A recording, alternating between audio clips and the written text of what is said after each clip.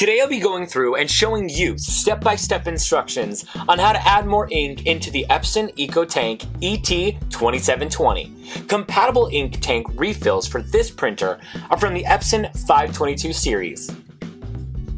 Let's get started. First, open the ink tank cover and the cap for the black ink tank. Now that we're where we need to be, we're going to take the ink out of the packaging. For this printer, your black ink is located farthest on the left, followed by your yellow, magenta, and cyan, in that order. Unpack the black ink bottle. Hold the ink bottle upright and slowly turn the bottle cap to remove it.